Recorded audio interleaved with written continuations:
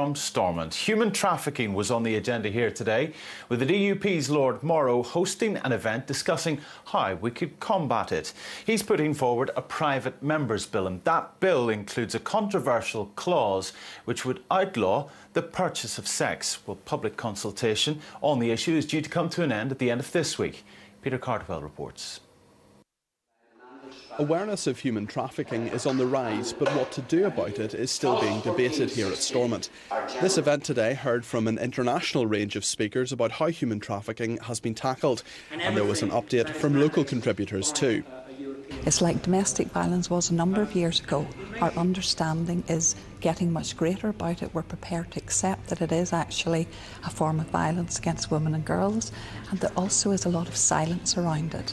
A note of caution was sounded today that human trafficking is not just about sex workers, but other forms of labour too.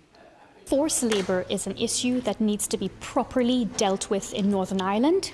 It needs to be looked at, and the population needs to be aware that it is taking place to keep their eyes open. We have many major factories here in terms of meat producing factories. We have the mushroom farms, we have the fisheries, we have catering industries, and this is taking place. We need to be aware that it is, and awareness raising is very important, not just for sexual exploitation, but also for forced labour.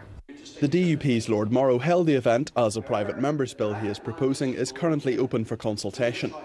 The cut and thrust of the bill is to provide support for victims, to put in place support for those who have been victims of this vile crime, and to ensure that the law is strengthened in relation to those who use victims.